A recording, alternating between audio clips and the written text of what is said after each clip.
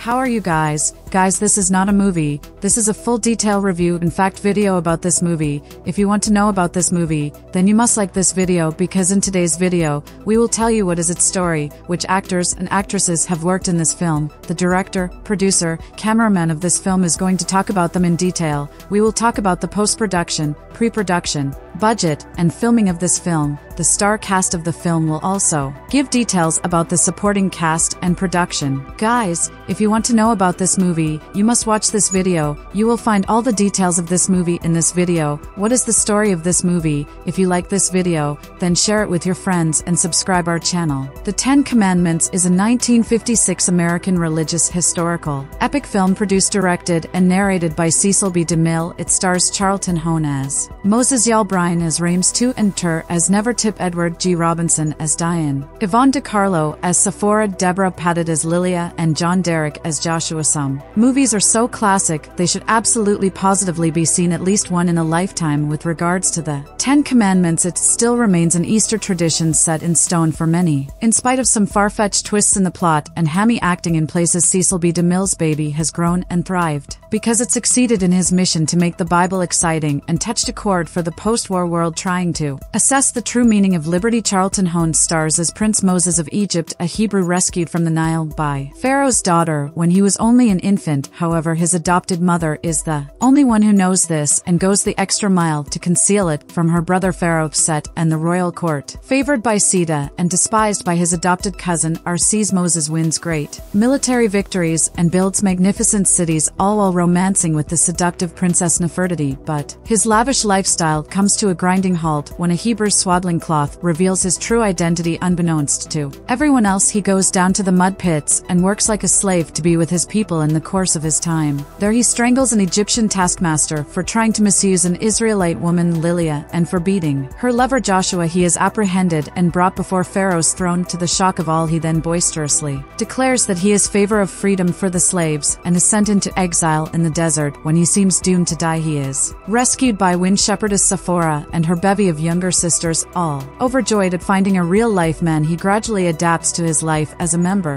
of the tribe and tends his flocks beneath Mount Sinai, considered to be inhabited by God. He eventually marries Sephora, even though he is still mooning over a Nefertiti who had thrown herself at his feet during his trial before Pharaoh and vowed she would never forget him. One day, Moses runs into Joshua, who has escaped from captivity and come to hail him as the chosen one who will lead the children of Israel out of bondage. Moses is skeptical at first, but then he spies a burning bush that is not consumed by the flames on top of the holy mountain and decides he must see it more closely. He has a mystical experience with God and acknowledges his mission to lead his people to the promised land coming down from Sinai. He is no longer himself in Egypt. Moses and his brother Aaron go head-to-head with now Pharaoh ranges his old rival, who is married Nefertiti and has a small son. Pharaoh, needless to say, isn't particularly moved when Moses tells him to let my people go. As a result, the famous plagues descend on Egypt. At the same time, Nefertiti tries to romantically reconnect with Moses, but he spurns her and she in turn hardens Pharaoh even further against him when the final deadly plague slays the firstborn of every house in Egypt, including the royal palace. The Hebrews are finally allowed their freedom, but Pharaoh is soon goaded into changing his mind by the embittered Nefertiti, who has lost both her old love and her child. A climactic chase ensues, ending up at the shores of the Red Sea and the parting of the waters for the Israelites. But the conflict is not over while Moses ascends Mount Sinai once more to receive the commandments of God. The children of Israel will come up against their own worst enemy, their sinful nature. The Ten Commandments is the biblical epic from the golden era of the 1950s. Devil is an expert at serving up a feast for the eyes, and this was his ultimate extravaganza of panache and panorama. It's a richly detailed drama, laden with subplots and character analysis, as well as visual splendor. For the time period, the special effects were nothing less than stunning. While we might now be excused for cracking a smirk when the cartoonish fire descends from the sky, or the green fog machine emits its lethal substance, or the gelatin Red Sea is poured out of monstrous cartons in reverse, it would be nothing less than pompous for us to sneer. Beyond these imaginative efforts, there are some truly grand scenes, including the mass exodus of the children of Israel. It is so well choreographed, impressive in its scale, but also intimate in the way it focuses on individuals such such as a little boy herding ducks and a woman giving birth to a baby, an old man dying and asking for his shrub to be planted in the promised land. The subsequent chase by Pharaoh and his charioteers is also a masterpiece. One clip that always stays with me is when Never gazes out of her balcony as we see the full might of the Egyptian host charge across desert shimmering from the heat and golden sand. Of course, the race between the walls of gel water may be a tad hokey, but it is still pretty exciting. One more note I have to make involves the color of the sky at intense moments, the eerie blood red color or storm black hue on giving the slaves too many privileges. Moses slams down a brick on the other side of the scale, demonstrating the fact that he has gotten his slaves to build a city, whereas Ramsey has not. The bulk of the main acting is pretty good. Charlton Heston shines once again as the man against the odds, going from glory to grimness before re-emerging as liberator. As an equally famous role as Judah Bencher, he rather blockhead refuses to make use of the opportunities afforded him by his exalted position, even spurning C's offer to forgive him providing he vow he would not lead the Hebrews in rebellion against him, instead of using tact or grace in his wording, which I think could have helped his people much more from the get-go. He declares he definitely would lead his people rebellion after all. The thing that's a bit irksome in this is his instant disavowal of his loyalty to Egypt and the Pharaoh. Even though he was been raised in the court since an infant, not only is he breaking Pharaoh's heart and putting his adopted mother in great danger for exposing her cover-up, but he's also dooming his girlfriend to marry a man she despises. Great, so he's Hebrew by blood, but does that change all his past perceptions and beliefs and sense of Egyptian identity? In a twinkling. Interestingly, it should also be noted that he was just utilizing slave labor a few scenes back, and he could not have been totally unaware of their intense suffering now. Just because he's hung out in the mud pits for a few days, he's suddenly transformed into a zealous abolitionist. The transition is somewhat daring, and his decision to strangle Bake as a slave instead of firing him as a prince boggles my brain to no end. In true Hollywood tradition, the whole thing is blown up for dramatic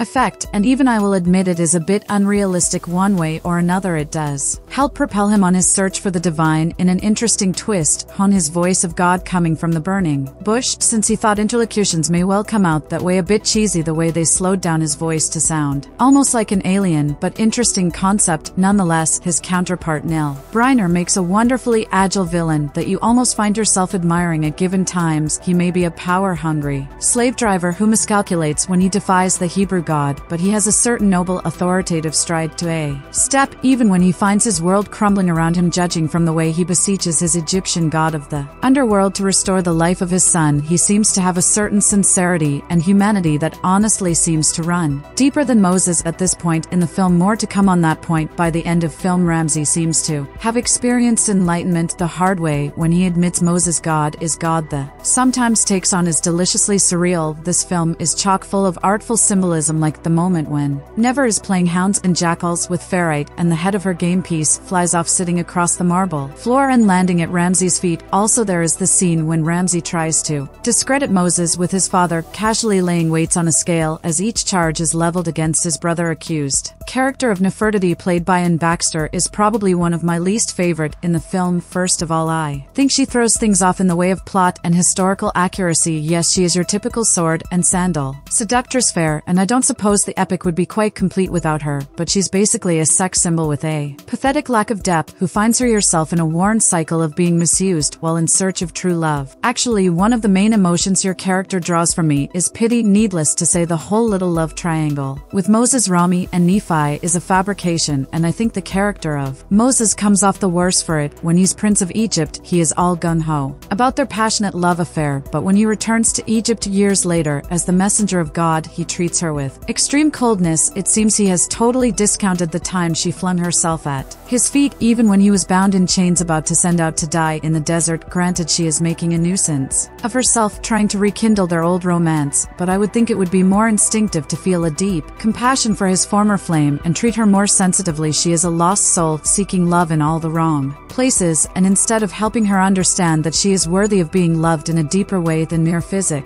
he comes off as almost flaunting his new position as a holy man with a sanctimonious air. One love triangle apparently wasn't sufficient, so so they decided to have Net and Sephora come head to over Moses as well before being mutually disillusioned by his role as prophet. You lost him when he went in search of his God. Sephora explains, I lost him when you found his God. We do seem to lose touch with Moses as soon as he descends from Mount Sinai. This is a pity, since it deprives us of getting into his head during the most pivotal points of the movie. That having been said, I like the way these two female leads are contrasted with poetic language to explain that inner beauty is the most important of all. Love is not an art to us, it is life to us, Sephora tells Moses. But it seems that Moses himself has forgotten the point that love is the most important point, and the portrayal of his self-righteousness in the face of rams leaves one with the impression that Pharaoh's heart has been hardened more by Moses than by anyone else. Nothing is mentioned in the Bible or elsewhere about Ramsey planning to kill all the Jewish firstborns during the Let My People Go crisis. It would have been more accurate and reasonable if the film had just harkened back to the killings of infants when Moses was a baby and indicated that the angel of death was avenging that travesty, then creating a new one for sensationalism purposes. Dark sections of the Old Testament, such as this, are always difficult to portray, but twisting the story doesn't help. This also leads to another awkward moment. Nephi goes the extra mile to save Moses' son, but Moses doesn't show her much compassion when her own son is sentenced to die, nor does he make any major moves to try to save him. Furthermore, he seems to have no pity on Pharaoh himself when he is broken and beaten by his son's death, and goes on to loudly proclaim jubilation over the liberation of the Jews in his presence. I suppose I felt it came off as a bit self-obsessed, or perhaps it seems that Moses is the type who cares more about trumpeting his newfound identity than the heartiest meaning which should be show God to others even in the grittiest of circumstances. But to his credit, Moses does welcome and his adopted Egyptian mother by when she seeks shelter among the Israelites after being released from her own captivity by Rinces, and he stands up for her in the face of his loyal yet complaining sister. To further, one cannot doubt that he has a lot on his mind trying to liberate a whole nation from bondage, etc. He seems to be following his God-given mission to the best of his ability under the circumstances, and I do appreciate his recognition that God does reside in the hearts of all men, not just upon the mountain of sea. Another interesting element of the film is the speculation over whether the plagues might have had a natural causation, such as a volcanic eruption. As a Catholic, I have no problem with this idea, since I believe that God often works through secondary causes, including the workings of nature. That he might have used these things to free his chosen people from slavery is fully plausible. Another theory not explored in this film is the idea that the Red Sea was actually the Reed Sea, more like a river, and that the tides rolled back at the perfect moment to allow the Israelites to cross. Then in another example of miraculous timing, the tide could have flooded back with such a strong current that the chariots of Pharaoh were washed away. These theories are certainly worthy of consideration, and in my mind do nothing to lessen the miraculous nature of the events. Two of the worst miscasts have to be the casting of Vincent Price as Baca and creepy masks. She almost dies as a result of the green mist, but is saved by Joshua, who paints lamb's blood over Diane's door. She is later almost sacrificed at the altar of the golden calf, but is rescued by Moses in the nick of time. Innocence, defilement, and redemption. The cycle is emblematic of the chosen people in the Old Testament. The Ten Commandments, for all its eccentricities and quirks, remains a masterpiece of storytelling and spectacle that cannot be repeated, and watching it is an Easter tradition for thousands, including myself. I think the transcendence of it can be best captured in the scenes where Moses is struggling through the desert, being poured out, bled dry, and left literally in the dust. It is a precursor to Christ's 40 days in the desert, and emblematic of all those who must be beaten down before they can find God, and the calling in life by following his word. As Pharaoh famously says, so let it be written, so let it be done. There are 3 stages of watching Cecil B. DeMille's epic of all epics, The Ten Commandments. As a kid, I watched it just because it was on, sprawled out on the floor in front of the TV. I'd always fall asleep before Moses found his way out of the desert. Never once did I make it to the parting of the Red Sea. As a young adult, I found the movie a bit cringes. The double-crossing Hebrew Day. Then Edward G. Robinson from the Canary section of Cairo. Is there a worse actress than in Baxter as Nefertiti? Could they have found a less Jewish actor than Charlton? How to play the deliverer of the Hebrews? Why is God turning Moses' staff into a cobra that devours 2 other snakes? And anyway, that sounds more like a Satan kind of thing, and those special effects, which were cutting edge when the film was released, came to look ridiculous over time. Still, though, I always liked Brian Ramis as the epitome of an antagonist who inspires respect. respect, because he sticks to his sense of honor, better to die in battle with the god than live in shame, he says, as demanding of himself as of others. Baxter's acting may be campy, oh Moses you stubborn, splendid, adorable fool, but she makes for one of the era's classic bit of vixens. As for that desert scene I never got to the end of as a little kid, it reaches a powerful climax when Moses silently contemplates a lamb who serves as the herald of a life-saving oasis. Is this the holy Lamb of God we all heard of in so many church services? It's a beautiful simple image of salvation. Charlton H. may have made a preposterously Gentile Jew, but his oak style of acting grew on me over the years. He's playing Moses, he's not supposed to be hip or loose, he shouldn't come across as a self-questioning, internally tormented Marlon Brando type. He is the log of one of the all-time heroes, and he is there to personify fortitude and leadership. How is stately Edward G. Robinson as Day-in for this film? Put simply, they doomed themselves by being themselves, with turbined shades of John Wayne as Ku Khan and the Conqueror, to be sure, but that's another gruesome tale. And of course these two in confront oddballs would make a run for the same less than impressed girl. Oh, this unfortunate female Lilia serves as a representation of the nation of Israel, a water lily in the mud, loved by Joshua, bringer down of walls, and misused by manly commanding Hans. Style is in perfect harmony with Delhi's equally calm and patient staging. Devil chose not to get in the way of one of the most potent stories ever told, never hurrying but never letting things drag either. He used long takes, typically planting his camera for medium shots and letting the actors go to work uninterrupted for minutes at a time. He hardly ever cut or used close-ups. The film is so sparing with its camera movements that it's a startling departure from form when the camera dollies and on the Pharaoh, say for the banishment of Moses from the Egyptian court, accompanied by thundering drum rolls of doom. The palace set is so gigantic, the depth of the space established by long rows of guardians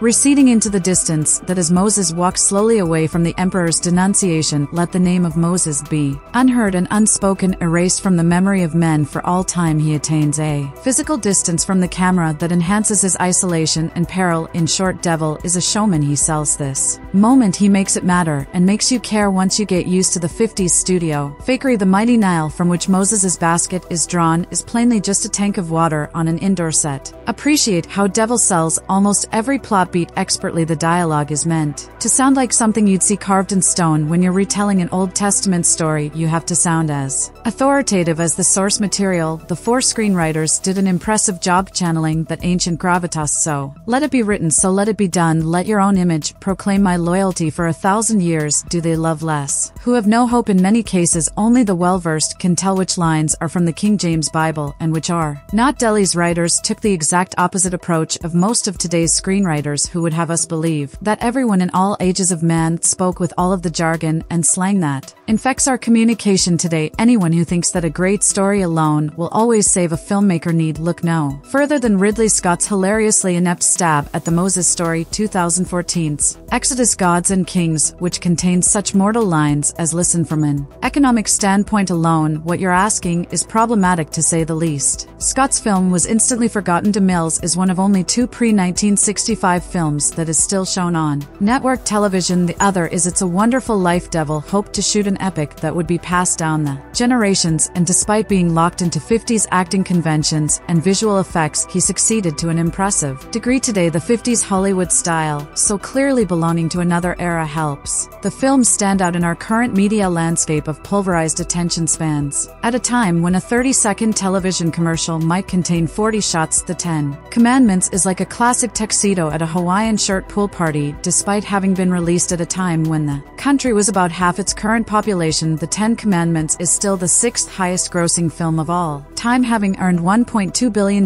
in today's dollars. It remains the pride of Paramount. Neither Titanic nor It's a Wonderful Life was made at the studio, which oversaw a suitably glorious Ultra HD Blu-ray reissue that has been near the top of sales charts since its release this week on television. ABC's annual showing in the Passover SL Easter window regularly wins its time slot. Even among younger viewers in the 18 to 49 demographic, you can catch it on your local ABC station tonight. Last year's broadcast outdrew all other network TV offerings on its night, sweeping up 5 million viewers. Tens of thousands of movies have come and gone from the cultural consciousness in the past 65 years, leaving no trace behind. Movies that prided themselves on their trick endings, on their catchphrases, on technically complicated action scenes, or high-concept sight gags, or cool Brno-lance all became so much dust. Cecil B. Devil set out not just to be entertaining, but to do as much justice justice to the Moses saga as he could with as much awe and pomp and grandeur as the 50 studio system could muster. He succeeded spectacularly, creating one of the most enduring of all Hollywood productions. With Easter on the horizon, we're taking a look at perhaps the most famous biblical film of all time, Cecil B. DeMille's The Ten Commandments, sitting in an unbelievable runtime of 3 hours and 40 minutes and featuring in excess of Charlton. How you may know this film as a staple of the Catholic curriculum, as anyone who sat through the masterpiece in childhood will tell you this film is best enjoyed sitting crisscross applesauce on a race car carpet, sipping Welch's grape juice out of a Dixie cup, and nibbling carefully rationed pieces of pea bread. However, this movie is not just an Easter classic, it's actually a very significant piece of film history, pulling off mammoth feats of film, making groundbreaking advances in special effects, and starring an all-star cast. 1913 to make motion pictures with the help of his friend Samuel Goldwyn, who literally put the G in Man Devil found success early in his career, making the first film ever to make $1 million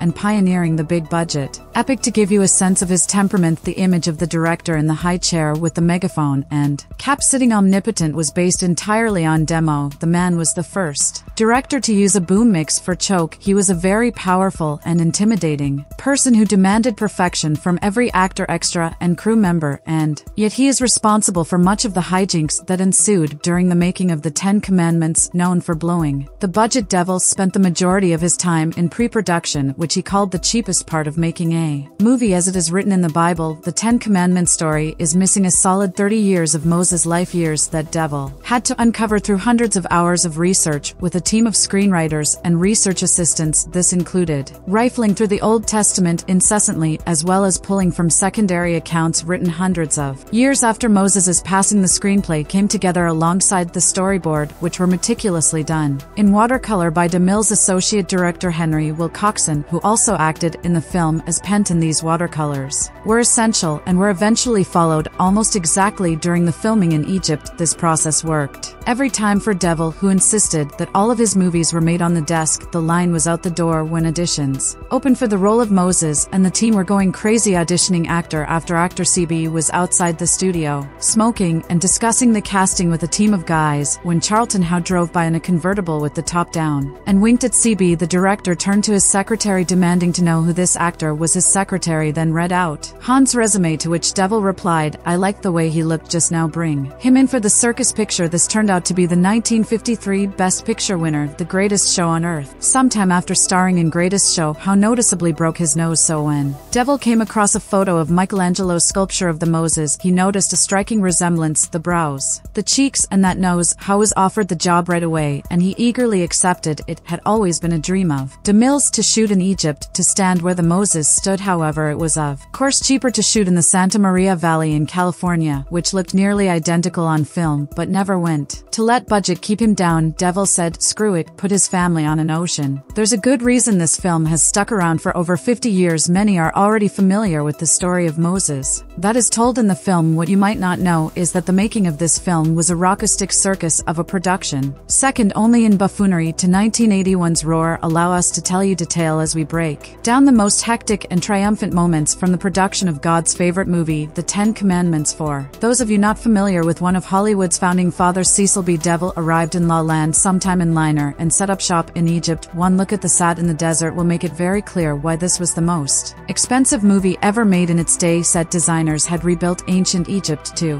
the T, with walls that soared into the sky and sphinxes that stood 20 m tall. Just behind these walls were stables upon stables for the several hundred camels and horses, a sprawling commissary, the luxurious costume department, the trailers, the props department, you name it. Devil basically rebuilt Paramount at Mount Sinai. The shooting of the infamous Exodus scene epitomized the chaos of making this film. The scene featured tens of thousands of extras who needed to be fed hundreds of camels and horses, each with an attendant who all needed to hit their marks. The production was so unprecedentedly humongous that Devil couldn't even call action. Instead, he had to start the scene by shooting a gun into the air, because it was the only way for everyone, including the animals too. Here him filming the scene in the Egyptian heat eventually proved too much for Delhi's 73-year-old body, and he gave into a heart attack in the middle of shooting. After being attended to in a local hospital, he was told to stop directing immediately. Devil said he'd rather be dead than not make this film, and was back on set the next day. The extras, it seems, were not so eager to keep making the film after 3 days of shooting the Golden Sea scene, in which people are engaging in drinking, prostitution, and all other kinds of depravity. The extras grew exhausted, as Charlton Heston tells it on the third day. One of the women had the goal to go up to Devil and ask, "Who do I have to screw to get off this picture?" When Hao was told he had to move to Egypt to do the film, his wife had to stay behind as she was several months pregnant. Charlton flew back home upon hearing that his wife was near during her due date. Devil businessman that he was couldn't help but see a business opportunity just as Hao reached down to hold his newborn son. A nurse came into the room with a telegram. It was from CB. Devil simply reading, "Congratulations, he's got the part." It turns out Devil had planted someone at the hospital where Han's wife was having their child to tell him whether the child was born a boy so he could cast him as baby Moses in the Nile River. Scene: Han's son was on set 2 months later being scooped out of a basket by the Pharaoh's daughter. It took Paramount's entire team of editors 14 months in post-production, working 16-hour days 7 days a week to cut this, making the 12 plagues come to life in the instance of turning the Nile red. Sap submerged himself underneath the pool that was serving as the Nile. In the palace, every take Sap would go underwater holding a hose, and when Moses dipped his staff in the water, he would turn the hose on and red dye would turn the pool crimson. Similar practical ingenuity was needed in the scene where God carves the stone tablets with his commandments in fire. For this shot, Sap carried the tables from the back, filling in the divots of the letters with gunpowder, which he would then with a match, resulting in a stunningly vibrant effect that really made the climax of the movie. By the late 1950s, Cecil's standing with the critics was low. He had been around a very long time, meaning a lot of people saw his mode of film making as antiquated. Additionally, he had made a lot of money with his movies, something that to this day makes critics shy away from supporting a film. Despite all of this, the 10 Commandments ended up being worth every bit of heat stroke, giving heart attack-inducing bank-breaking grief when it became the most internationally successful film ever made in Hollywood. The film was an instant classic, grossing $64 million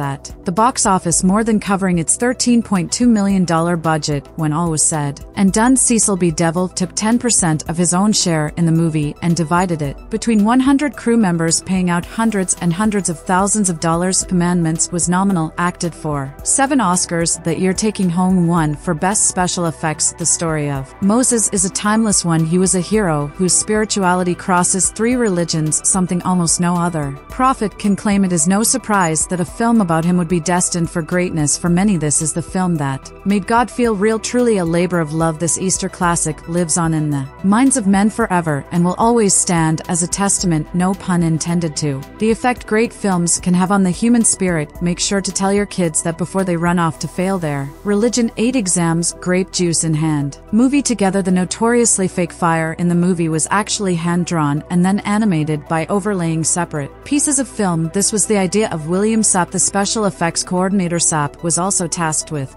The 10 Commandments is a 1956 American religious historical epic film produced, directed, and narrated by Cecil B. DeMille. It stars Charlton Heston as Moses, Yul Brynner as Rames II and Tur as Nevertip, Edward G. Robinson as Diane, Yvonne DiCarlo as Sephora, Deborah Padded as Lilia, and John Derrick as Joshua. Some movies are so classic they should absolutely positively be seen at least one in a lifetime. With regards to the 10 Commandments, it still remains an Easter tradition set in stone for many. In spite of some far-fetched twists in the plot and hammy acting in places, Cecil B. DeMille's baby has grown and thrived because it succeeded in his mission to make the Bible exciting and touched a chord for the post-war world trying to assess the true meaning of liberty. Charlton Heston stars as Prince Moses of Egypt, a Hebrew rescued from the Nile by Pharaoh's daughter when he was only an infant. However, his adopted mother is the only one who knows this and goes the extra mile to conceal it from her brother Pharaoh, Set, and the royal court. Favored by Sita and despised by his adopted cousin Arses, Moses wins great military victories and builds magnificent cities, all while romancing with the seductive Princess Nefertiti. But his lavish lifestyle lifestyle comes to a grinding halt when a Hebrew's swaddling cloth reveals his true identity unbeknownst to everyone else. He goes down to the mud pits and works like a slave to be with his people in the course of his time. There he strangles an Egyptian taskmaster for trying to misuse an Israelite woman, Lilia, and for beating her lover Joshua. He is apprehended and brought before Pharaoh's throne. To the shock of all, he then boisterously declares that he is favor of freedom for the slaves and is sent into exile in the desert. When he seems doomed to die, he is rescued by wind shepherdess Sephora and her bevy of younger sisters. All overjoyed at finding a real-life man, he gradually adapts to his life as a member of the tribe and tends his flocks beneath Mount Sinai, considered to be inhabited by God. He eventually marries Sephora, even though he is still mooning over a Nefertiti who had thrown herself at his feet during his trial before Pharaoh and vowed she would never forget him. One day, Moses runs into Joshua, who has escaped from captivity and come to hail him as the chosen one who will lead the children of Israel out of bondage. Moses is skeptical at first, but then he spies a burning bush that is not consumed by the flames on top of the holy mountain and decides he must see it more closely. He has a mystical experience with God and acknowledges his mission to lead his people to the promised land coming down from Sinai. He is no longer himself in Egypt. Moses and his brother Aaron go head-to-head with now Pharaoh ranges his old rival, who is married Nefertiti and has a small son. Pharaoh, needless to say, isn't particularly moved when Moses tells him to let my people go. As a result, the famous plagues descend on Egypt. At the same time, Nefertiti tries to romantically reconnect with Moses, but he spurns her, and she in turn hardens Pharaoh even further against him when the final deadly plague slays the firstborn of every house in Egypt, including the royal palace. The Hebrews are finally allowed their freedom, but Pharaoh is soon goaded into changing his mind by the embittered Nefertiti, who has lost both her old love and her child. A climactic chase ensues, ending up at the shores of the Red Sea and the parting of the waters for the Israelites. But the conflict is not over while Moses ascends Mount Sinai once more to receive the commandments of God. The children of Israel will come up against their own worst enemy, their sinful nature. The Ten Commandments is the biblical epic from the golden era of the 1950s. Devil is an expert at serving up a feast for the eyes, and this was his ultimate extravaganza of panache and panorama. It's a richly detailed drama, laden with subplots and character analysis, as well as visual splendor. For the time period, the special effects were nothing less than stunning. While we might now be excused for cracking a smirk when the cartoonish fire descends from the sky, or the green fog machine emits its lethal substance, or the gelatin Red Sea is poured out of monstrous cartons in reverse, it would be nothing less than pompous for us to sneer. Beyond these imaginative efforts, there are some truly grand scenes, including the mass exodus of the children of Israel. It is so well choreographed, impressive in its scale, but also intimate in the way it focuses on individuals such as a little boy herding ducks and a woman giving birth to a baby, an old man dying and asking for his shrub to be planted in the promised land. The subsequent chase by Pharaoh and his charioteers is also a masterpiece. One clip that always stays with me is when Nefer gazes out of her balcony as we see the full might of the Egyptian host charge across desert, shimmering from the heat and golden sand. Of course, the race between the walls of gel water may be a tad hokey, but it is still pretty exciting. One more note I have to make involves the color of the sky at intense moments, the eerie blood red color or storm black hue on giving the slaves too many privileges. Moses slams down a brick on the other side of the scale, demonstrating the fact that he has gotten his slaves to build a city, whereas Ramsey has not. The bulk of the main acting is pretty good. Charlton Heston shines once again as the man against the odds, going from glory to grimness before re-emerging as liberator. As an equally famous role as Judah Bencher, he rather blockhead refuses to make use of the opportunities afforded him by his exalted position, even spurning C's offer to forgive him providing he vow he would not lead the Hebrews in rebellion against him, instead of using tact or grace in his wording, which I think could have helped his people much more from the get-go. He declares he definitely would lead his people rebellion. After all, the thing that's a bit irksome in this is his instant disavowal of his loyalty to Egypt and the Pharaoh. Even though he was been raised in the court since an infant, not only is he breaking Pharaoh's heart and putting his adopted mother in great danger for exposing her cover-up, but he's also dooming his girlfriend to marry a man she despises. Great, so he's Hebrew by blood, but does that change all his past perceptions and beliefs and sense of Egyptian identity? In a twinkling. Interestingly, it should also be noted that he was just utilizing slave labor a few scenes back, and he could not have been totally unaware of their intense suffering now. Just because he's hung out in the mud pits for a few days, he's suddenly transformed into a zealous abolitionist. The transition is somewhat daring, and his decision to strangle Bake as a slave instead of firing him as a prince boggles my brain to no end. In true Hollywood tradition, the whole thing is blown up for dramatic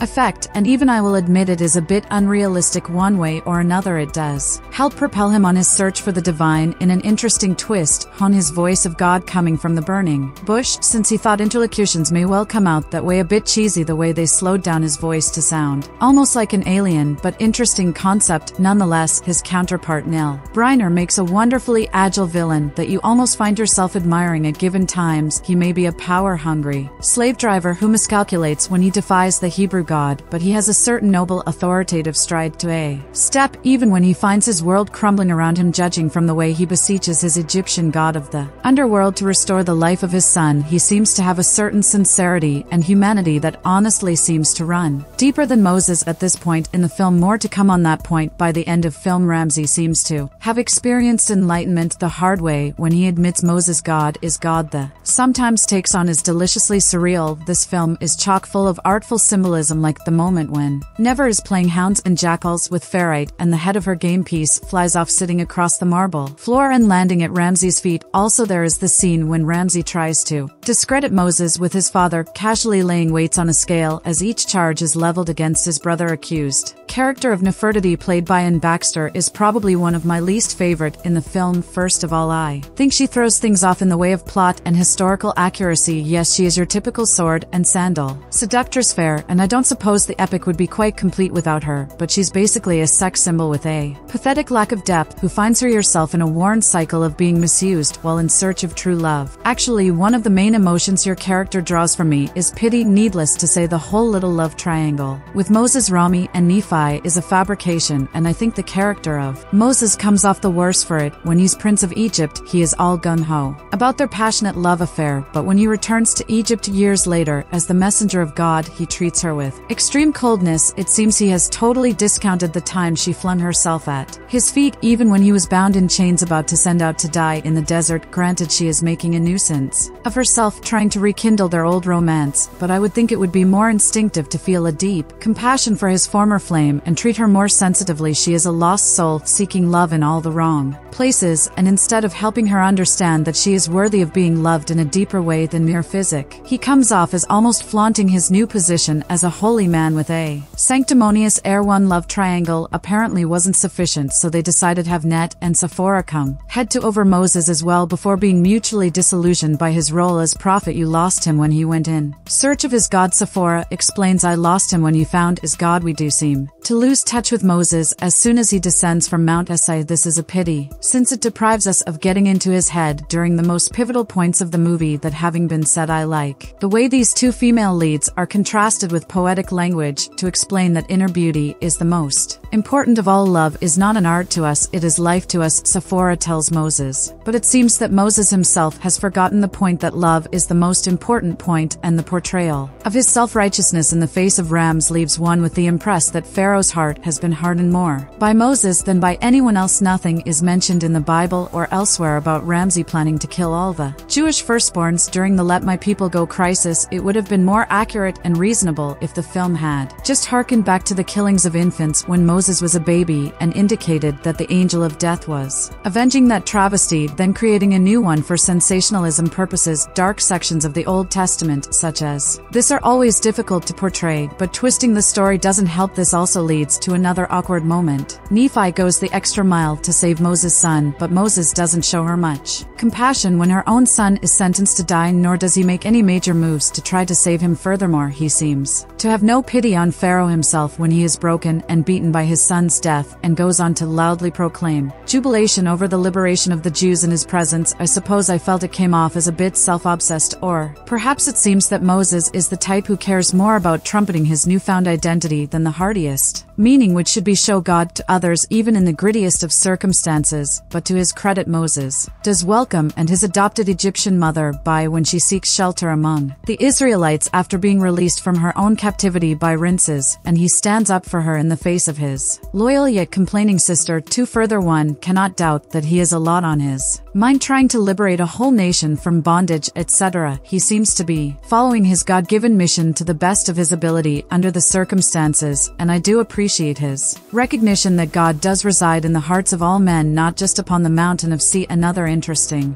element of the film is the speculation over whether the plagues might have had a natural causation, such as a volcanic eruption. As a Catholic, I have no problem with this idea, since I believe that God often works through secondary causes, including the workings of nature, that he might have used these things to free his chosen people from slavery is fully plausible. Another theory not explored in this film is the idea that the Red Sea was actually the Reed Sea, more like a river, and that the tides rolled back at the perfect moment to allow the Israelites to cross then in. Another example of miraculous timing, the tide could have flooded back with such a strong current that the chariots of Pharaoh were washed away. These theories are certainly worthy of consideration, and in my mind do nothing to lessen the miraculous nature of the events. Two of the worst miscasts have to be the casting of Vincent Price as Baca and creepy masks. She almost dies as a result of the green mist, but is saved by Joshua, who paints lamb's blood over Diane's door. She is later almost sacrificed at the altar of the golden calf, but is rescued by Moses in the nick of time. Innocence, defilement, and redemption. The cycle is emblematic of the chosen people in the Old Testament. The Ten Commandments, for all its eccentricities and quirks, remains a masterpiece of storytelling and spectacle that cannot be repeated, and watching it is an Easter tradition for thousands, including myself. I think the transcendence of it can be best captured in the scenes where Moses is struggling through the desert, being poured out, bled dry, and left literally in the dust. It is a precursor to Christ's 40 days in the desert, and emblematic of all those who must be beaten down before they can find God, and they calling in life by following his word. As Pharaoh famously says, "So let it be written, so let it be done." There are 3 stages of watching Cecil B. DeMille's epic of all epics, The Ten Commandments. As a kid, I watched it just because it was on, sprawled out on the floor in front of the TV. I'd always fall asleep before Moses found his way out of the desert. Never once did I make it to the parting of the Red Sea. As a young adult, I found the movie a bit cringes. The double-crossing Hebrew Day. Then Edward G. Robinson from the Canary section of Cairo. Is there a worse actress than in Baxter as Nefertiti? Could they have found a less Jewish actor than Charlton? How to play the deliverer of the Hebrews? Why is God turning Moses' staff into a cobra that devours 2 other snakes? And anyway, that sounds more like a Satan kind of thing, and those special effects, which were cutting edge when the film was released, came to look ridiculous over time. Still, though, I always liked Brian Ramis as the epitome of an antagonist who inspires respect because he sticks to his sense of honor. Better to die in battle with the God than live in shame, he says, as demanding of himself as of others. Backer's acting may be campy. Oh Moses, you stubborn, splendid, adorable fool, but she makes for one of the era's classic bit of vixens. As for that desert scene, I never got to the end of as a little kid. It reaches a powerful climax when Moses silently contemplates a lamb who serves as the herald of a life-saving oasis. Is this the holy Lamb of God we all heard of in so many church services? It's a beautiful, simple image of salvation. Charlton H. may have made a preposterously Gentile Jew, but his oak style of acting grew on me over the years. He's playing Moses. He's not supposed to be hip or loose. He shouldn't come across as a self-questioning, internally tormented Marlon Brando type. He is the log of one of the all-time heroes, and he is there to personify fortitude and leadership. How is stately Edward G. Robinson as Day-in for this film? Put simply, they doomed themselves by being themselves, with turbined shades of John Wayne as Ku Khan and the Conqueror, to be sure, but that's another gruesome tale. And of course these two in confront oddballs would make a run for the same less than impressed girl. Oh, this unfortunate female Lilia serves as a representation of the nation of Israel, a water lily in the mud, loved by Joshua, bringer down of walls and misused by manly commanding. Han's style is in perfect harmony with Deli's equally calm and patient staging. Devil chose not to get in the way of one of the most potent stories ever told, never hurrying but never letting things drag either. He used long takes, typically planting his camera for medium shots and letting the actors go to work uninterrupted for minutes at a time. He hardly ever cut or used close-ups. The film is so sparing with its camera movements that it's a startling departure from form when the camera dollies and on the Pharaoh, say for the banishment of Moses from the Egyptian court, accompanied by thundering drum rolls of doom. The palace set is so gigantic, the depth of the space established by long rows of guardians receding into the distance, that as Moses walks slowly away from the emperor's denunciation, let the name of Moses be unheard and unspoken, erased from the memory of men for all time. He attains a physical distance from the camera that enhances his isolation and peril. In short, Devil is a showman. He sells this moment, he makes it matter and makes you care once you get used to the 50s studio fakery. The mighty Nile from which Moses's basket is drawn is plainly just a tank of water on an indoor set. Appreciate how Devil sells almost every plot beat expertly. The dialogue is meant to sound like something you'd see carved in in stone when you're retelling an Old Testament story. You have to sound as authoritative as the source material. The 4 screenwriters did an impressive job channeling that ancient gravitas. So, let it be written, so let it be done. Let your own image proclaim my loyalty for 1,000 years. Do they love less? Who have no hope in many cases. Only the well-versed can tell which lines are from the King James Bible and which are not. Delhi's writers took the exact opposite approach of most of today's screenwriters, who would have us believe that everyone in all ages of man spoke with all of the jargon and slang that infects our communication today. Anyone who thinks that a great story alone will always save a filmmaker need look no further than Ridley Scott's hilariously inept stab at the Moses story, 2014's Exodus Gods and Kings, which contains such mortal lines as listen, from an economic standpoint alone, what you're asking is problematic to say the least. Scott's film was instantly forgotten. DeMille's is one of only 2 pre-1965 films that is still shown on network television. The other is It's a Wonderful Life. Devil hoped to shoot an epic that would be passed down the generations, and despite being locked into 50s acting conventions and visual effects, he succeeded to an impressive degree. Today, the 50s Hollywood style, so clearly belonging to another era, helps the films stand out in our current media landscape of pulverized attention spans. At a time when a 30-second television commercial might contain 40 shots, the 10 Commandments is like a classic tuxedo at a Hawaiian shirt pool party. Despite having been released at a time when the country was about half its current population, the 10 Commandments is still the 6th highest grossing film of all time, having earned $1.2 billion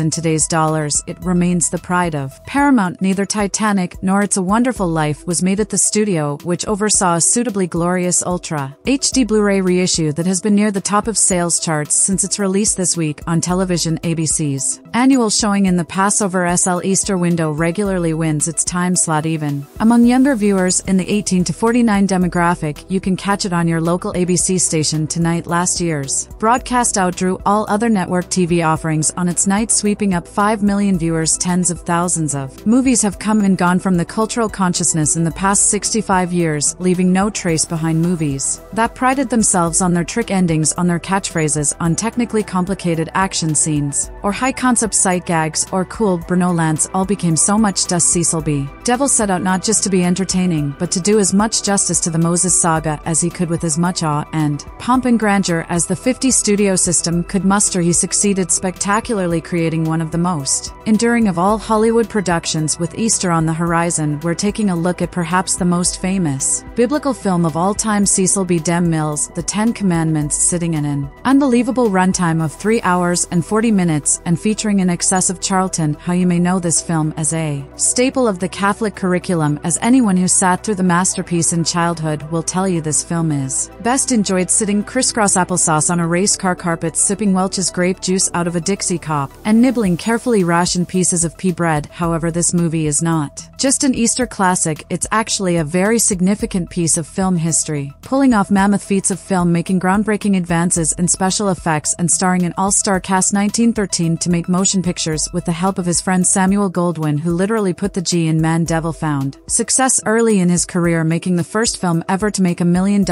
and pioneering the big budget epic. To give you a sense of his temperament, the image of the director in the high chair with the megaphone and cap sitting omnipotent was based entirely on Demo. The man was the first director to use a boom mix for choke. He was a very powerful and intimidating person who demanded perfection from every actor, extra, and crew member, and yet he is responsible for much of the hijinks that ensued during the making of the 10 Commandments. Known for blowing the budget, Devil spent the majority of his time in pre-production, which he called the cheapest part of making a movie. As it is written in the Bible, the 10 Commandments story is missing a solid 30 years of Moses' life years that Devil had to uncover through hundreds of hours of research with a team of screenwriters and research assistants. This included rifling through the Old Testament incessantly, as well as pulling from secondary accounts written hundreds of years after Moses' passing. The screenplay came together alongside the storyboard, which were meticulously done in watercolor by DeMille's associate director Henry Wilcoxon, who also acted in the film as Penton. These watercolors were essential and were eventually followed almost exactly during the filming in Egypt. This process worked every time for Devil, who insisted that all of his movies were made on the desk. The line was out the door when auditions opened for the role of Moses and the team were going crazy auditioning actor after actor. CB was outside the studio, smoking and discussing the casting with a team of guys when Charlton Heston drove by in a convertible with the top down and winked at CB. The director turned to his secretary demanding to know who this actor was. His secretary then read out Han's resume, to which Devil replied, "I liked the way he looked just now, bring him in for the circus picture." This turned out to be the 1953 Best Picture winner, The Greatest Show on Earth. Sometime after starring in Greatest Show, How noticeably broke his nose. So when Devil came across a photo of Michelangelo's sculpture of the Moses, he noticed a striking resemblance: the brows, the cheeks, and that nose. How was offered the job right away, and he eagerly accepted. It had always been a dream of DeMille's to shoot in Egypt, to stand where the Moses stood. However, it was of course cheaper to shoot in the Santa Maria Valley in California, which looked nearly identical on film, but never went.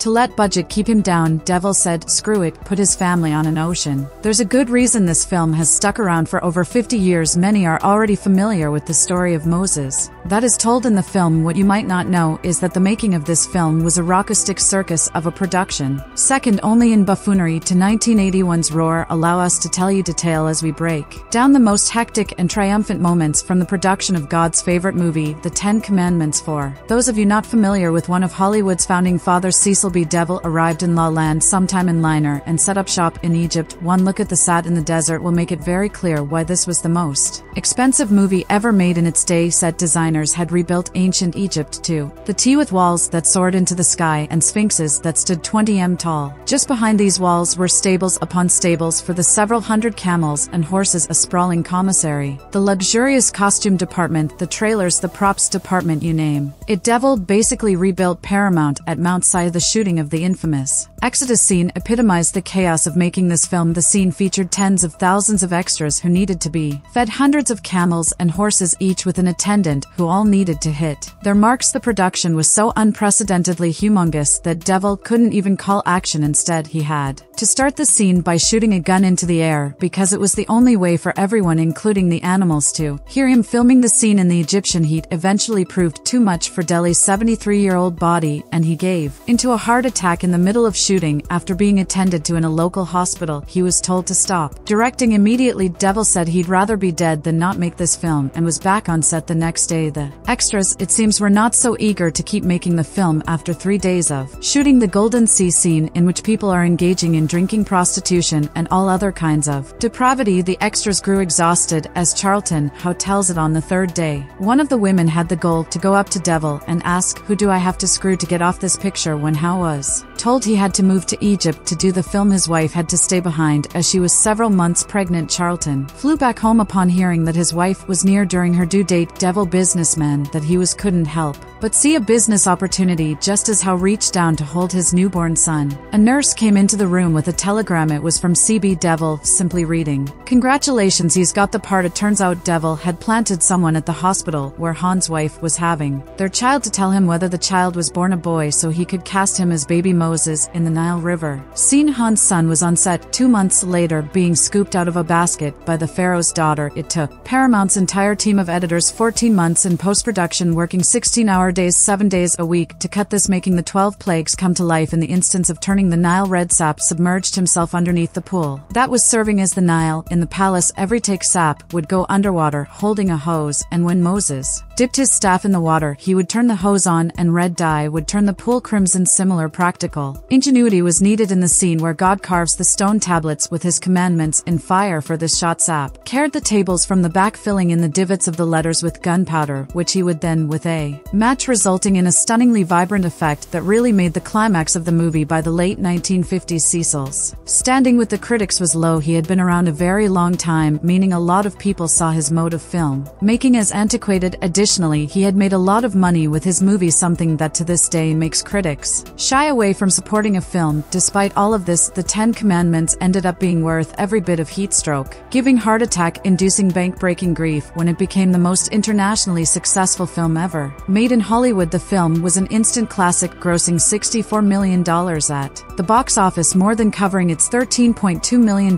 budget when all was said and done. Cecil B. Devil took 10% of his own share in the movie and and divided it between 100 crew members, paying out hundreds and hundreds of thousands of dollars. Commandments was nominal, acted for 7 Oscars that year, taking home 1 for Best Special Effects. The story of Moses is a timeless one. He was a hero whose spirituality crosses 3 religions, something almost no other prophet can claim. It is no surprise that a film about him would be destined for greatness. For many, this is the film that made God feel real, truly a labor of love. This Easter classic lives on in the minds of men forever and will always stand as a testament, no pun intended, to the effect great films can have on the human spirit. Make sure to tell your kids that before they run off to fail their religion. 8 exams, grape juice in hand. Movie together. The notoriously fake fire in the movie was actually hand-drawn and then animated by overlaying separate pieces of film. This was the idea of William Sapp, the special effects coordinator. Sapp was also tasked with The 10 Commandments is a 1956 American religious historical epic film produced, directed, and narrated by Cecil B. DeMille. It stars Charlton Heston as Moses, Yul Brynner as Rames II and Tur as Nevertip, Edward G. Robinson as Diane, Yvonne DiCarlo as Sephora, Deborah Padded as Lilia, and John Derrick as Joshua. Some movies are so classic they should absolutely positively be seen at least one in a lifetime. With regards to the 10 Commandments, it still remains an Easter tradition set in stone for many. In spite of some far-fetched twists in the plot and hammy acting in places, Cecil B. DeMille's baby has grown and thrived because it succeeded in his mission to make the Bible exciting and touched a chord for the post-war world trying to assess the true meaning of liberty. Charlton Heston stars as Prince Moses of Egypt, a Hebrew rescued from the Nile by Pharaoh's daughter when he was only an infant. However, his adopted mother is the only one who knows this and goes the extra mile to conceal it from her brother Pharaoh Set and the royal court. Favored by Sita and despised by his adopted cousin Arses, Moses wins great military victories and builds magnificent cities, all while romancing with the seductive Princess Nefertiti. But his lavish lifestyle comes to a grinding halt when a Hebrew swaddling cloth reveals his true identity. Unbeknownst to everyone else, he goes down to the mud pits and works like a slave to be with his people. In the course of his time there, he strangles an Egyptian taskmaster for trying to misuse an Israelite woman, Lilia, and for beating her lover Joshua. He is apprehended and brought before Pharaoh's throne. To the shock of all, he then boisterously declares that he is favor of freedom for the slaves and is sent into exile in the desert. When he seems doomed to die, he is rescued by wind shepherdess Sephora and her bevy of younger sisters. All overjoyed at finding a real-life man, he gradually adapts to his life as a member of the tribe and tends his flocks beneath Mount Sinai, considered to be inhabited by God. He eventually marries Sephora, even though he is still mooning over a Nefertiti who had thrown herself at his feet during his trial before Pharaoh and vowed she would never forget him. One day, Moses runs into Joshua, who has escaped from captivity and come to hail him as the chosen one who will lead the children of Israel out of bondage. Moses is skeptical at first, but then he spies a burning bush that is not consumed by the flames on top of the holy mountain and decides he must see it more closely. He has a mystical experience with God and acknowledges his mission to lead his people to the promised land. Coming down from Si, he is no longer himself in Egypt. Moses and his brother Aaron go head-to-head with now Pharaoh ranges his old rival, who is married Nefertiti and has a small son. Pharaoh, needless to say, isn't particularly moved when Moses tells him to let my people go. As a result, the famous plagues descend on Egypt. At the same time, Nefertiti tries to romantically reconnect with Moses, but he spurns her, and she in turn hardens Pharaoh even further against him when the final deadly plague slays the firstborn of every house in Egypt, including the royal palace. The Hebrews are finally allowed their freedom, but Pharaoh is soon goaded into changing his mind by the embittered Nefertiti, who has lost both her old love and her child. A climactic chase ensues, ending up at the shores of the Red Sea and the parting of the waters for the Israelites. But the conflict is not over while Moses ascends Mount Sinai once more to receive the commandments of God. The children of Israel will come up against their own worst enemy, their sinful nature. The 10 Commandments is the biblical epic from the golden era of the 1950s. Devil is an expert at serving up a feast for the eyes, and this was his ultimate extravaganza of panache and panorama. It's a richly detailed drama, laden with subplots and character analysis, as well as visual splendor for The time period, the special effects were nothing less than stunning, while we might now be excused for cracking a smirk when the cartoonish fire descends from the sky, or the green fog machine emits its lethal substance, or the gelatin Red Sea is poured out of monstrous cartons in reverse. It would be nothing less than pompous for us to sneer. Beyond these imaginative efforts, there are some truly grand scenes, including the mass exodus of the children of Israel. It is so well choreographed, impressive in its scale, but also intimate in the way it focuses on individuals such as a little boy herding ducks and a woman giving birth to a baby, an old man dying and asking for his shrub to be planted in the promised land. The subsequent chase by Pharaoh and his charioteers is also a masterpiece. One clip that always stays with me is when Never gazes out of her balcony as we see the full might of the Egyptian host charge across desert, shimmering from the heat and golden sand. Of course, the race between the walls of gel water may be a tad hokey, but it is still pretty exciting. One more note I have to make involves the color of the sky at intense moments, the eerie blood red color or storm black hued on giving the slaves too many privileges. Moses slams down a brick on the other side of the scale, demonstrating the fact that he has gotten his slaves to build a city, whereas Ramsey has not. The bulk of the main acting is pretty good. Charlton Heston shines once again as the man against the odds, going from glory to grimness before re-emerging as liberator. As an equally famous role as Judah Bencher, he rather blockhead refuses to make use of the opportunities afforded him by his exalted position, even spurning C's offer to forgive him providing he vow he would not lead the Hebrews in rebellion against him, instead of using tact or grace in his wording, which I think could have helped his people much more from the get-go. He declares he definitely would lead his people rebellion after all. The thing that's a bit irksome in this is his instant disavowal of his loyalty to Egypt and the Pharaoh. Even though he was been raised in the court since an infant, not only is he breaking Pharaoh's heart and putting his adopted mother in great danger for exposing her cover-up, but he's also dooming his girlfriend to marry a man she despises. Great, so he's Hebrew by blood, but does that change all his past perceptions and beliefs and sense of Egyptian identity? In a twinkling. Interestingly, it should also be noted that he was just utilizing slave labor a few scenes back, and he could not have been totally unaware of their intense suffering now. Just because he's hung out in the mud pits for a few days, he's suddenly transformed into a zealous abolitionist. The transition is somewhat daring, and his decision to strangle Bake as a slave instead of firing him as a prince boggles my brain to no end. In true Hollywood tradition, the whole thing is blown up for dramatic effect, and even I will admit it is a bit unrealistic. One way or another, it does help propel him on his search for the divine in an interesting twist. On his voice of God coming from the burning bush, since he thought interlocutions may well come out that way. A bit cheesy the way they slowed down his voice to sound almost like an alien, but interesting concept nonetheless. His counterpart Yul Brynner makes a wonderfully agile villain that you almost find yourself admiring at given times. He may be a power-hungry slave driver who miscalculates when he defies the Hebrew God, but he has a certain noble authoritative stride to a step even when he finds his world crumbling around him. Judging from the way he beseeches his Egyptian god of the underworld to restore the life of his son, he seems to have a certain sincerity and humanity that honestly seems to run deeper than Moses at this point in the film. More to come on that point. By the end of film, Ramsey seems to have experienced enlightenment the hard way when he admits Moses' God is God. The sometimes takes on is deliciously surreal. This film is chock full of artful symbolism, like the moment when Never is playing hounds and jackals with ferrite and the head of her game piece flies off sitting across the marble floor and landing at Ramsey's feet. Also, there is the scene when Ramsey tries to discredit Moses with his father casually laying weights on a scale as each charge is leveled against his brother accused. Character of Nefertiti, played by Baxter, is probably one of my least favorite in the film. First of all, I think she throws things off in the way of plot and historical accuracy. Yes, she is your typical sword and sandal seductress fair, and I don't suppose the epic would be quite complete without her, but she's basically a sex symbol with a pathetic lack of depth, who finds her yourself in a worn cycle of being misused while in search of true love. Actually, one of the main emotions your character draws from me is pity. Needless to say, the whole little love triangle with Moses, Rami, and Nephi is a fabrication, and I think the character of Moses comes off the worse for it. When he's Prince of Egypt, he is all gung-ho about their passionate love affair, but when he returns to Egypt years later as the messenger of God, he treats her with extreme coldness. It seems he has totally discounted the time she flung herself at his feet, even when he was bound in chains about to send out to die in the desert. Granted, she is making a nuisance of herself trying to rekindle their old romance, but I would think it would be more instinctive to feel a deep compassion for his former flame and treat her more sensitively. She is a lost soul seeking love in all the wrong places, and instead of helping her understand that she is worthy of being loved in a deeper deeper way than mere physic. He comes off as almost flaunting his new position as a holy man with a sanctimonious one love triangle apparently wasn't sufficient, so they decided to have Net and Sephora come head to over Moses as well before being mutually disillusioned by his role as prophet. You lost him when he went in search of his God. Sephora explains, I lost him when you found his God. We do seem to lose touch with Moses as soon as he descends from Mount Sinai. This is a pity, since it deprives us of getting into his head during the most pivotal points of the movie. That having been said, I like the way these two female leads are contrasted with poetic language to explain that inner beauty is the most important of all. Love is not an art to us, it is life to us, Sephora tells Moses. But it seems that Moses himself has forgotten the point that love is the most important point, and the portrayal of his self-righteousness in the face of rams leaves one with the impression that Pharaoh's heart has been hardened more by Moses than by anyone else. Nothing is mentioned in the Bible or elsewhere about Ramsey planning to kill all the Jewish firstborns during the Let My People Go crisis. It would have been more accurate and reasonable if the film had just harkened back to the killings of infants when Moses was a baby and indicated that the angel of death was avenging that travesty, then creating a new one for sensationalism purposes. Dark sections of the Old Testament, such as this, are always difficult to portray, but twisting the story doesn't help. This also leads to another awkward moment. Nephi goes the extra mile to save Moses' son, but Moses doesn't show her much compassion when her own son is sentenced to die, nor does he make any major moves to try to save him. Furthermore, he seems to have no pity on Pharaoh himself when he is broken and beaten by his son's death, and goes on to loudly proclaim jubilation over the liberation of the Jews in his presence. I suppose I felt it came off as a bit self-obsessed, or perhaps it seems that Moses is the type who cares more about trumpeting his newfound identity than the heartiest meaning which should be show God to others even in the grittiest of circumstances. But to his credit, Moses does welcome and his adopted Egyptian mother by when she seeks shelter among the Israelites after being released from her own captivity by Rinces, and he stands up for her in the face of his loyal yet complaining sister. To further, one cannot doubt that he has a lot on his mind, trying to liberate a whole nation from bondage, etc. He seems to be following his God-given mission to the best of his ability under the circumstances, and I do appreciate his recognition that God does reside in the hearts of all men, not just upon the mountain of sea. Another interesting element of the film is the speculation over whether the plagues might have had a natural causation, such as a volcanic eruption. As a Catholic, I have no problem with this idea, since I believe that God often works through secondary causes, including the workings of nature. That he might have used these things to free his chosen people from slavery is fully plausible. Another theory not explored in this film is the idea that the Red Sea was actually the Reed Sea, more like a river, and that the tides rolled back at the perfect moment to allow the Israelites to cross. Then in another example of miraculous timing, the tide could have flooded back with such a strong current that the chariots of Pharaoh were washed away. These theories are certainly worthy of consideration, and in my mind do nothing to lessen the miraculous nature of the events. Two of the worst miscasts have to be the casting of Vincent Price as Baca and creepy masks. She almost dies as a result of the green mist, but is saved by Joshua, who paints lamb's blood over Diane's door. She is later almost sacrificed at the altar of the golden calf, but is rescued by Moses in the nick of time. Innocence, defilement, and redemption. The cycle is emblematic of the chosen people in the Old Testament. The Ten Commandments, for all its eccentricities and quirks, remains a masterpiece of storytelling and spectacle that cannot be repeated, and watching it is an Easter tradition for thousands, including myself. I think the transcendence of it can be best captured in the scenes where Moses is struggling through the desert, being poured out, bled dry, and left literally in the dust. It is a precursor to Christ's 40 days in the desert, and emblematic of all those who must be beaten down before they can find God, and the calling in life by following his word. As Pharaoh famously says, so let it be written, so let it be done. There are 3 stages of watching Cecil B. DeMille's epic of all epics, The Ten Commandments. As a kid, I watched it just because it was on, sprawled out on the floor in front of the TV. I'd always fall asleep before Moses found his way out of the desert. Never once did I make it to the parting of the Red Sea. As a young adult, I found the movie a bit cringes. The double-crossing Hebrew Day. Then Edward G. Robinson from the Canary section of Cairo. Is there a worse actress than in Baxter as Nefertiti? Could they have found a less Jewish actor than Charlton? How to play the deliverer of the Hebrews? Why is God turning Moses' staff into a cobra that devours 2 other snakes? And anyway, that sounds more like a Satan kind of thing, and those special effects, which were cutting edge when the film was released, came to look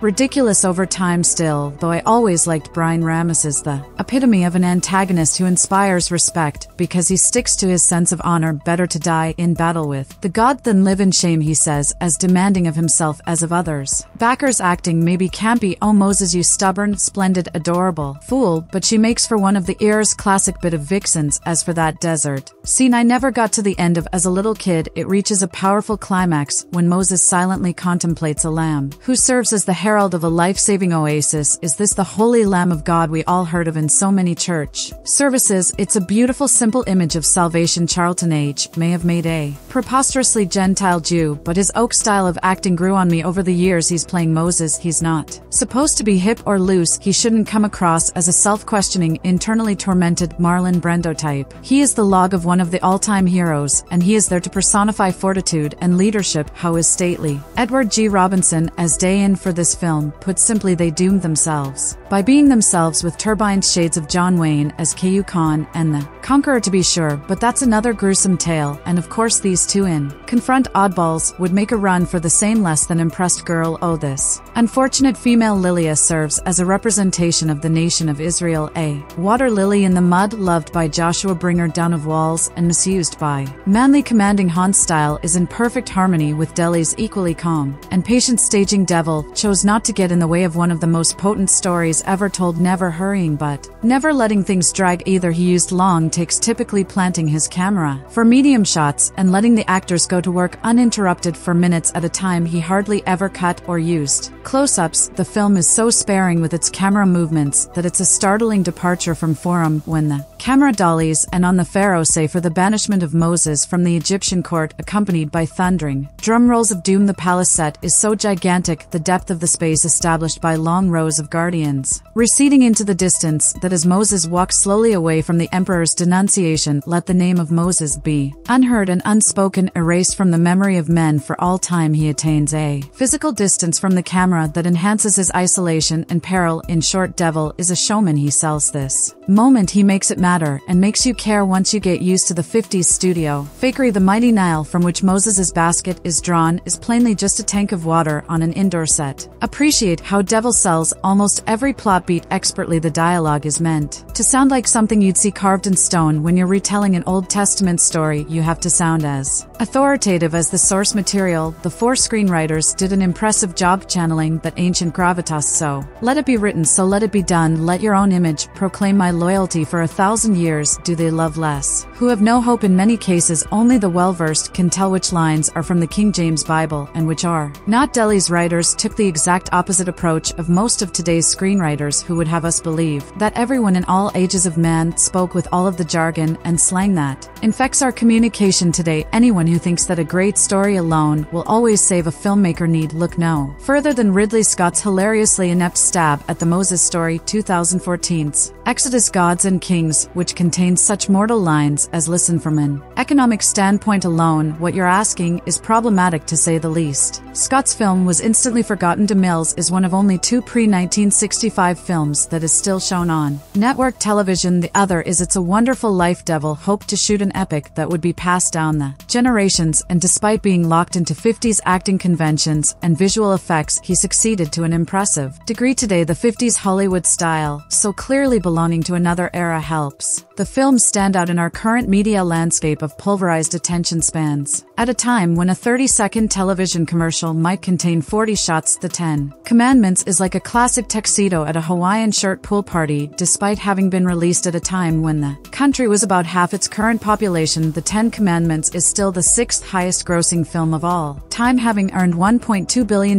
in today's dollars. It remains the pride of Paramount. Neither Titanic nor It's a Wonderful Life was made at the studio, which oversaw a suitably glorious Ultra HD Blu-ray reissue that has been near the top of sales charts since its release this week on television. ABC's annual showing in the Passover SL Easter window regularly wins its time slot even among younger viewers in the 18 to 49 demographic. You can catch it on your local ABC station tonight. Last year's broadcast outdrew all other network TV offerings on its night, sweeping up 5 million viewers. Tens of thousands of movies have come and gone from the cultural consciousness in the past 65 years, leaving no trace behind. Movies that prided themselves on their trick endings on on their catchphrases on technically complicated action scenes, or high-concept sight gags, or cool Brynolants all became so much Das CSLB. Devil set out not just to be entertaining, but to do as much justice to the Moses saga as he could with as much awe and pomp and grandeur as the 50 studio system could muster. He succeeded spectacularly, creating one of the most enduring of all Hollywood productions. With Easter on the horizon, we're taking a look at perhaps the most famous biblical film of all time, Cecil B. DeMille's The Ten Commandments, sitting in an unbelievable runtime of 3 hours and 40 minutes and featuring in excess of Charlton. How you may know this film as a staple of the Catholic curriculum, as anyone who sat through the masterpiece in childhood will tell you this film is best enjoyed sitting crisscross applesauce on a race car carpet, sipping Welch's grape juice out of a Dixie cup, and nibbling carefully rationed pieces of pea bread. However, this movie is not just an Easter classic, it's actually a very significant piece of film history, pulling off mammoth feats of film, making groundbreaking advances in special effects, and starring an all-star cast. 1913 to make motion pictures with the help of his friend Samuel Goldwyn, who literally put the G in man. Devil found success early in his career, making the first film ever to make $1 million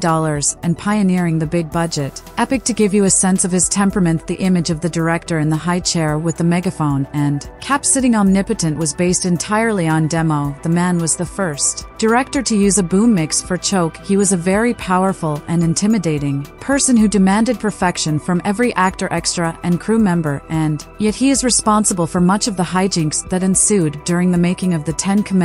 Known for blowing the budget, Devil spent the majority of his time in pre-production, which he called the cheapest part of making a movie. As it is written in the Bible, the Ten Commandments story is missing a solid 30 years of Moses' life years that Devil had to uncover through hundreds of hours of research with a team of screenwriters and research assistants. This included rifling through the Old Testament incessantly, as well as pulling from secondary accounts written hundreds of years after Moses' passing. The screenplay came together alongside the storyboard, which were meticulously done in watercolor by DeMille's associate director Henry Wilcoxon, who also acted in the film as Penton. These watercolors were essential and were eventually followed almost exactly during the filming in Egypt. This process worked every time for Devil, who insisted that all of his movies were made on the desk. The line was out the door when auditions opened for the role of Moses, and the team were going crazy, auditioning actor after actor. CB was outside the studio, smoking and discussing the casting with a team of guys, when Charlton Heston drove by in a convertible with the top down and winked at CB. The director turned to his secretary demanding to know who this actor was. His secretary then read out Han's resume, to which Devil replied, "I liked the way he looked just now, bring him in for the circus picture." This turned out to be the 1953 Best Picture winner, The Greatest Show on Earth. Sometime after starring in Greatest Show, How noticeably broke his nose, so when Devil came across a photo of Michelangelo's sculpture of the Moses, he noticed a striking resemblance: the brows, the cheeks, and that nose. How was offered the job right away, and he eagerly accepted. It had always been a dream of DeMille's to shoot in Egypt, to stand where the Moses stood. However, it was of course cheaper to shoot in the Santa Maria Valley in California, which looked nearly identical on film, but never went. To let budget keep him down, Devil said, "Screw it," put his family on an ocean. There's a good reason this film has stuck around for over 50 years. Many are already familiar with the story of Moses that is told in the film. What you might not know is that the making of this film was a rocastic circus of a production, second only in buffoonery to 1981's Roar. Allow us to tell you detail as we break down the most hectic and triumphant moments from the production of God's favorite movie, The Ten Commandments. For those of you not familiar with one of Hollywood's founding fathers, Cecil B. Devil arrived in La Land sometime in liner and set up shop in Egypt. One look at the sat in the desert will make it very clear why this was the most expensive movie ever made in its day. Set designers had rebuilt ancient Egypt to the T, with walls that soared into the sky and sphinxes that stood 20 m tall. Just behind these walls were stables upon stables for the several hundred camels and horses, a sprawling commissary, the luxurious costume department, the trailers, the props department, you name it. Devil basically rebuilt Paramount at Mount Sinai. The shooting of the infamous Exodus scene epitomized the chaos of making this film. The scene featured tens of thousands of extras who needed to be fed hundreds of camels and horses, each with an attendant, who all needed to hit their marks. The production was so unprecedentedly humongous that Devil couldn't even call action. Instead, he had to start the scene by shooting a gun into the air because it was the only way for everyone, including the animals, to hear him. Filming the scene in the Egyptian heat eventually proved too much for Delhi's 73-year-old body, and he gave into a heart attack in the middle of shooting. After being attended to in a local hospital, he was told to stop directing immediately. Devil said he'd rather be dead than not make this film, and was back on set the next day. The extras, it seems, were not so eager to keep making the film after 3 days of shooting the Golden Sea scene, in which people are engaging in drinking, prostitution, and all other kinds of depravity. The extras grew exhausted, as Charlton Heston tells it on the 3rd day. One of the women had the goal to go up to Devil and ask, "Who do I have to screw to get off this picture?" When Hao was told he had to move to Egypt to do the film, his wife had to stay behind as she was several months pregnant. Charlton flew back home upon hearing that his wife was near during her due date. Devil businessman that he was couldn't help but see a business opportunity just as Hao reached down to hold his newborn son. A nurse came into the room with a telegram. It was from CB. Devil simply reading, "Congratulations, he's got the part." It turns out Devil had planted someone at the hospital where Han's wife was having their child to tell him whether the child was born a boy so he could cast him as baby Moses in the Nile River. Scene: Han's son was on set 2 months later, being scooped out of a basket by the Pharaoh's daughter. It took Paramount's entire team of editors 14 months in post-production, working 16-hour days 7 days a week to cut this, making the 12 plagues come to life in the instance of turning the Nile red. Sap submerged himself underneath the pool that was serving as the Nile in the palace. Every take, Sap would go underwater holding a hose, and when Moses dipped his staff in the water, he would turn the hose on and red dye would turn the pool crimson. Similar practical ingenuity was needed in the scene where God carves the stone tablets with his commandments in fire. For this shot, Sap carried the tables from the back, filling in the divots of the letters with gunpowder, which he would then with a match, resulting in a stunningly vibrant effect that really made the climax of the movie. By the late 1950s, Cecil's standing with the critics was low. He had been around a very long time, meaning a lot of people saw his mode of film making as antiquated. Additionally, he had made a lot of money with his movies, something that to this day makes critics shy away from supporting a film. Despite all of this, the 10 Commandments ended up being worth every bit of heat stroke, giving heart attack-inducing bank-breaking grief when it became the most internationally successful film ever made in Hollywood. The film was an instant classic, grossing $64 million at the box office, more than covering its $13.2 million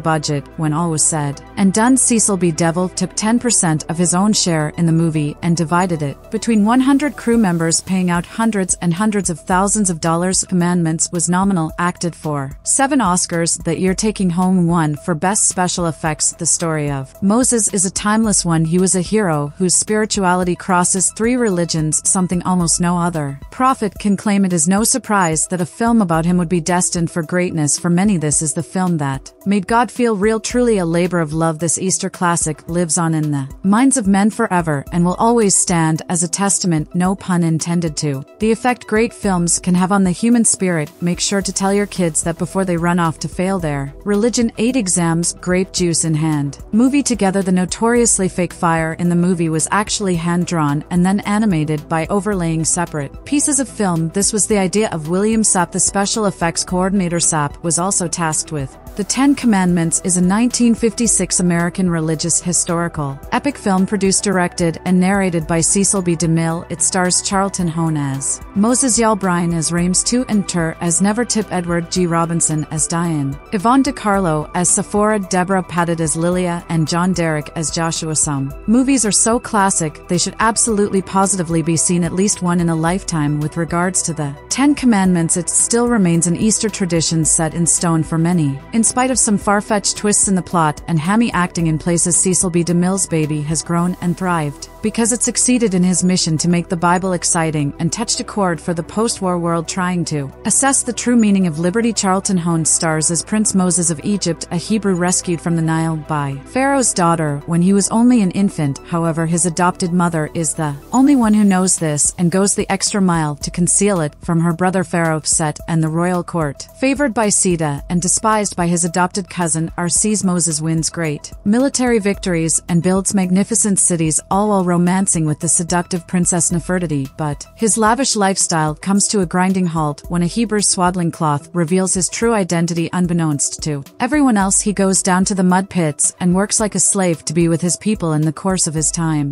There he strangles an Egyptian taskmaster for trying to misuse an Israelite woman, Lilia, and for beating her lover Joshua. He is apprehended and brought before Pharaoh's throne. To the shock of all, he then boisterously declares that he is favor of freedom for the slaves and is sent into exile in the desert. When he seems doomed to die, he is rescued by wind shepherdess Sephora and her bevy of younger sisters. All overjoyed at finding a real-life man, he gradually adapts to his life as a member of the tribe and tends his flocks beneath Mount Sinai, considered to be inhabited by God. He eventually marries Sephora, even though he is still mooning over a Nefertiti who had thrown herself at his feet during his trial before Pharaoh and vowed she would never forget him. One day, Moses runs into Joshua, who has escaped from captivity and come to hail him as the chosen one who will lead the children of Israel out of bondage. Moses is skeptical at first, but then he spies a burning bush that is not consumed by the flames on top of the holy mountain and decides he must see it more closely. He has a mystical experience with God and acknowledges his mission to lead his people to the promised land coming down from Sinai. He is no longer himself in Egypt. Moses and his brother Aaron go head-to-head with now Pharaoh ranges his old rival, who is married Nefertiti and has a small son. Pharaoh, needless to say, isn't particularly moved when Moses tells him to let my people go. As a result, the famous plagues descend on Egypt. At the same time, Nefertiti tries to romantically reconnect with Moses, but he spurns her, and she in turn hardens Pharaoh even further against him when the final deadly plague slays the firstborn of every house in Egypt, including the royal palace. The Hebrews are finally allowed their freedom, but Pharaoh is soon goaded into changing his mind by the embittered Nefertiti, who has lost both her old love and her child. A climactic chase ensues, ending up at the shores of the Red Sea and the parting of the waters for the Israelites. But the conflict is not over while Moses ascends Mount Sinai once more to receive the commandments of God. The children of Israel will come up against their own worst enemy, their sinful nature. The Ten Commandments is the biblical epic from the golden era of the 1950s. Devil is an expert at serving up a feast for the eyes, and this was his ultimate extravaganza of panache and panorama. It's a richly detailed drama, laden with subplots and character analysis, as well as visual splendor. For the time period, the special effects were nothing less than stunning, while we might now be excused for cracking a smirk when the cartoonish fire descends from the sky, or the green fog machine emits its lethal substance, or the gelatin Red Sea is poured out of monstrous cartons in reverse. It would be nothing less than pompous for us to sneer. Beyond these imaginative efforts, there are some truly grand scenes, including the mass exodus of the children of Israel. It is so well choreographed, impressive in its scale, but also intimate in the way it focuses on individuals such as a little boy herding ducks and a woman giving birth to a baby, an old man dying and asking for his shrub to be planted in the promised land. The subsequent chase by Pharaoh and his charioteers is also a masterpiece. One clip that always stays with me is when Nefer gazes out of her balcony as we see the full might of the Egyptian host charge across desert, shimmering from the heat and golden sand. Of course, the race between the walls of gel water may be a tad hokey, but it is still pretty exciting. One more note I have to make involves the color of the sky at intense moments. The eerie blood red color or storm black hued on giving the slaves too many privileges. Moses slams down a brick on the other side of the scale, demonstrating the fact that he has gotten his slaves to build a city, whereas Ramsey has not. The bulk of the main acting is pretty good. Charlton Heston shines once again as the man against the odds, going from glory to grimness before re-emerging as liberator. As an equally famous role as Judah Bencher, he rather blockhead refuses to make use of the opportunities afforded him by his exalted position, even spurning C's offer to forgive him providing he vow he would not lead the Hebrews in rebellion against him, instead of using tact or grace in his wording, which I think could have helped his people much more from the get-go. He declares he definitely would lead his people rebellion after all. The thing that's a bit irksome in this is his instant disavowal of his loyalty to Egypt and the Pharaoh. Even though he was been raised in the court since an infant, not only is he breaking Pharaoh's heart and putting his adopted mother in great danger for exposing her cover-up, but he's also dooming his girlfriend to marry a man she despises. Great, so he's Hebrew by blood, but does that change all his past perceptions and beliefs and sense of Egyptian identity? In a twinkling. Interestingly, it should also be noted that he was just utilizing slave labor a few scenes back, and he could not have been totally unaware of their intense suffering now. Just because he's hung out in the mud pits for a few days, he's suddenly transformed into a zealous abolitionist. The transition is somewhat daring, and his decision to strangle Bake as a slave instead of firing him as a prince boggles my brain. To no end in true Hollywood tradition, the whole thing is blown up for dramatic effect, and even I will admit it is a bit unrealistic one way or another it does help propel him on his search for the divine in an interesting twist on his voice of God coming from the burning bush, since he thought interlocutions may well come out that way, a bit cheesy the way they slowed down his voice to sound almost like an alien, but interesting concept nonetheless. His counterpart Yul Brynner makes a wonderfully agile villain that you almost find yourself admiring at given times. He may be a power-hungry slave driver who miscalculates when he defies the Hebrew God, but he has a certain noble authoritative stride to a step even when he finds his world crumbling around him, judging from the way he beseeches his Egyptian god of the underworld to restore the life of his son. He seems to have a certain sincerity and humanity that honestly seems to run deeper than Moses at this point in the film. More to come on that point. By the end of film, Ramsey seems to have experienced enlightenment the hard way when he admits Moses' God is God. The sometimes takes on is deliciously surreal. This film is chock full of artful symbolism, like the moment when Never is playing hounds and jackals with ferrite and the head of her game piece flies off sitting across the marble floor and landing at Ramsey's feet. Also there is the scene when Ramsey tries to discredit Moses with his father casually laying weights on a scale as each charge is leveled against his brother accused. Character of Nefertiti played by Baxter is probably one of my least favorite in the film. First of all, I think she throws things off in the way of plot and historical accuracy. Yes, she is your typical sword and sandal seductress fair, and I don't suppose the epic would be quite complete without her, but she's basically a sex symbol with a pathetic lack of depth who finds her yourself in a worn cycle of being misused while in search of true love. Actually, one of the main emotions your character draws from me is pity. Needless to say, the whole little love triangle with Moses, Rami, and Nephi is a fabrication, and I think the character of Moses comes off the worse for it. When he's Prince of Egypt, he is all gung-ho about their passionate love affair, but when he returns to Egypt years later as the messenger of God, he treats her with extreme coldness. It seems he has totally discounted the time she flung herself at his feet, even when he was bound in chains about to send out to die in the desert. Granted, she is making a nuisance of herself trying to rekindle their old romance, but I would think it would be more instinctive to feel a deep compassion for his former flame and treat her more sensitively. She is a lost soul seeking love in all the wrong places, and instead of helping her understand that she is worthy of being loved in a deeper way than mere physic, he comes off as almost flaunting his new position as a holy man with a sanctimonious air. One love triangle apparently wasn't sufficient, so they decided have Net and Sephora come head to over Moses as well before being mutually disillusioned by his role as prophet. You lost him when he went in search of his God. Sephora explains, I lost him when you found his God. We do seem to lose touch with Moses as soon as he descends from Mount Sinai. This is a pity, since it deprives us of getting into his head during the most pivotal points of the movie. That having been said, I like the way these two female leads are contrasted with poetic language to explain that inner beauty is the most important of all. Love is not an art to us, it is life to us, Sephora tells Moses. But it seems that Moses himself has forgotten the point that love is the most important point, and the portrayal of his self-righteousness in the face of Rams leaves one with the impression that Pharaoh's heart has been hardened more by Moses than by anyone else. Nothing is mentioned in the Bible or elsewhere about Ramsey planning to kill all the Jewish firstborns during the Let My People Go crisis. It would have been more accurate and reasonable if the film had just harkened back to the killings of infants when Moses was a baby and indicated that the angel of death was avenging that travesty, then creating a new one for sensationalism purposes. Dark sections of the Old Testament, such as this, are always difficult to portray, but twisting the story doesn't help. This also leads to another awkward moment. Nephi goes the extra mile to save Moses' son, but Moses doesn't show her much compassion when her own son is sentenced to die, nor does he make any major moves to try to save him. Furthermore, he seems to have no pity on Pharaoh himself when he is broken and beaten by his son's death, and goes on to loudly proclaim jubilation over the liberation of the Jews in his presence. I suppose I felt it came off as a bit self-obsessed, or perhaps it seems that Moses is the type who cares more about trumpeting his newfound identity than the heartiest meaning which should be show God to others even in the grittiest of circumstances. But to his credit, Moses does welcome and his adopted Egyptian mother by when she seeks shelter among the Israelites after being released from her own captivity by Rinces, and he stands up for her in the face of his loyal yet complaining sister. To further, one cannot doubt that he has a lot on his mind trying to liberate a whole nation from bondage, etc. He seems to be following his God-given mission to the best of his ability under the circumstances, and I do appreciate his recognition that God does reside in the hearts of all men, not just upon the mountain of sea. Another interesting element of the film is the speculation over whether the plagues might have had a natural causation, such as a volcanic eruption. As a Catholic, I have no problem with this idea, since I believe that God often works through secondary causes, including the workings of nature, that he might have used these things to free his chosen people from slavery is fully plausible. Another theory not explored in this film is the idea that the Red Sea was actually the Reed Sea, more like a river, and that the tides rolled back at the perfect moment to allow the Israelites to cross then in. Another example of miraculous timing, the tide could have flooded back with such a strong current that the chariots of Pharaoh were washed away. These theories are certainly worthy of consideration, and in my mind do nothing to lessen the miraculous nature of the events. Two of the worst miscasts have to be the casting of Vincent Price as Baca and creepy masks. She almost dies as a result of the green mist, but is saved by Joshua, who paints lamb's blood over Diane's door. She is later almost sacrificed at the altar of the golden calf, but is rescued by Moses in the nick of time. Innocence, defilement, and redemption. The cycle is emblematic of the chosen people in the Old Testament. The Ten Commandments, for all its eccentricities and quirks, remains a masterpiece of storytelling and spectacle that cannot be repeated, and watching it is an Easter tradition for thousands, including myself. I think the transcendence of it can be best captured in the scenes where Moses is struggling through the desert, being poured out, bled dry, and left literally in the dust. It is a precursor to Christ's 40 days in the desert, and emblematic of all those who must be beaten down before they can find God, and they calling in life by following his word. As Pharaoh famously says, "So let it be written, so let it be done." There are 3 stages of watching Cecil B. DeMille's epic of all epics, The Ten Commandments. As a kid, I watched it just because it was on, sprawled out on the floor in front of the TV. I'd always fall asleep before Moses found his way out of the desert. Never once did I make it to the parting of the Red Sea. As a young adult, I found the movie a bit cringes. The double-crossing Hebrew Day. Then Edward G. Robinson from the Canary section of Cairo. Is there a worse actress than in Baxter as Nefertiti? Could they have found a less Jewish actor than Charlton? How to play the deliverer of the Hebrews? Why is God turning Moses' staff into a cobra that devours 2 other snakes? And anyway, that sounds more like a Satan kind of thing, and those special effects, which were cutting edge when the film was released, came to look ridiculous over time. Still, though, I always liked Brian Ramesses, the epitome of an antagonist who inspires respect because he sticks to his sense of honor. Better to die in battle with the God than live in shame, he says, as demanding of himself as of others. Backer's acting may be campy. Oh Moses, you stubborn, splendid, adorable fool, but she makes for one of the era's classic bit of vixens. As for that desert scene, I never got to the end of. As a little kid, it reaches a powerful climax when Moses silently contemplates a lamb who serves as the herald of a life-saving oasis. Is this the holy Lamb of God we all heard of in so many church services? It's a beautiful, simple image of salvation. Charlton H. may have made a preposterously Gentile Jew, but his oak style of acting grew on me over the years. He's playing Moses. He's not supposed to be hip or loose. He shouldn't come across as a self-questioning, internally tormented Marlon Brando type. He is the log of one of the all-time heroes, and he is there to personify fortitude and leadership. How is stately Edward G. Robinson as Day-in for this film? Put simply, they doomed themselves by being themselves, with turbined shades of John Wayne as Ku Khan and the Conqueror, to be sure, but that's another gruesome tale. And of course these two in confront oddballs would make a run for the same less than impressed girl. Oh, this unfortunate female Lilia serves as a representation of the nation of Israel, a water lily in the mud, loved by Joshua, bringer down of walls and misused by manly commanding. Han's style is in perfect harmony with Deli's equally calm and patient staging. Devil chose not to get in the way of one of the most potent stories ever told, never hurrying but never letting things drag either. He used long takes, typically planting his camera for medium shots and letting the actors go to work uninterrupted for minutes at a time. He hardly ever cut or used close-ups. The film is so sparing with its camera movements that it's a startling departure from form when the camera dollies and on the Pharaoh, say for the banishment of Moses from the Egyptian court, accompanied by thundering drum rolls of doom. The palace set is so gigantic, the depth of the space established by long rows of guardians receding into the distance, that as Moses walks slowly away from the emperor's denunciation, let the name of Moses be unheard and unspoken, erased from the memory of men for all time. He attains a physical distance from the camera that enhances his isolation and peril. In short, Devil is a showman. He sells this moment, he makes it matter and makes you care once you get used to the 50s studio fakery. The mighty Nile from which Moses's basket is drawn is plainly just a tank of water on an indoor set. Appreciate how Devil sells almost every plot beat expertly. The dialogue is meant to sound like something you'd see carved in stone. When you're retelling an Old Testament story, you have to sound as authoritative Authoritative as the source material, the 4 screenwriters did an impressive job channeling that ancient gravitas. So, let it be written, so let it be done, let your own image proclaim my loyalty for 1,000 years, do they love less? Who have no hope in many cases, only the well-versed can tell which lines are from the King James Bible and which are not. Delhi's writers took the exact opposite approach of most of today's screenwriters who would have us believe that everyone in all ages of man spoke with all of the jargon and slang that infects our communication today. Anyone who thinks that a great story alone will always save a filmmaker need look no further than Ridley Scott's hilariously inept stab at the Moses story 2014's Exodus Gods and Kings, which contains such mortal lines as listen from an economic standpoint alone, what you're asking is problematic to say the least. Scott's film was instantly forgotten. DeMille's is one of only 2 pre-1965 films that is still shown on network television. The other is It's a Wonderful Life. Devil hoped to shoot an epic that would be passed down the generations, and despite being locked into 50s acting conventions and visual effects, he succeeded to an impressive degree today. The 50s Hollywood style, so clearly belonging to another era, helps the films stand out in our current media landscape of pulverized attention spans. At a time when a 30-second television commercial might contain 40 shots, The 10 Commandments is like a classic tuxedo at a Hawaiian shirt pool party. Despite having been released at a time when the country was about half its current population, The 10 Commandments is still the 6th highest grossing film of all time, having earned $1.2 billion in today's dollars. It remains the pride of Paramount. Neither Titanic nor It's a Wonderful Life was made at the studio, which oversaw a suitably glorious Ultra HD Blu-ray reissue that has been near the top of sales charts since its release this week on television. ABC's annual showing in the Passover SL Easter window regularly wins its time slot. Even among younger viewers in the 18 to 49 demographic, you can catch it on your local ABC station tonight. Last year's broadcast outdrew all other network TV offerings on its night, sweeping up 5 million viewers. Tens of thousands of movies have come and gone from the cultural consciousness in the past 65 years, leaving no trace behind. Movies that prided themselves on their trick endings, on their catchphrases, on technically complicated action scenes, or high-concept sight gags, or cool Brunolance all became so much dust. Cecil B. Devil set out not just to be entertaining, but to do as much justice to the Moses saga as he could with as much awe and pomp and grandeur as the 50 studio system could muster. He succeeded spectacularly, creating one of the most enduring of all Hollywood productions. With Easter on the horizon, we're taking a look at perhaps the most famous biblical film of all time, Cecil B. DeMille's The 10 Commandments, sitting in an unbelievable runtime of 3 hours and 40 minutes and featuring in excess of Charlton. How you may know this film as a staple of the Catholic curriculum, as anyone who sat through the masterpiece in childhood will tell you this film is best enjoyed sitting crisscross applesauce on a race car carpet, sipping Welch's grape juice out of a Dixie cup, and nibbling carefully rationed pieces of pea bread. However, this movie is not just an Easter classic, it's actually a very significant piece of film history, pulling off mammoth feats of film, making groundbreaking advances in special effects, and starring an all-star cast. 1913 to make motion pictures with the help of his friend Samuel Goldwyn, who literally put the G in man. Devil found success early in his career, making the first film ever to make $1 million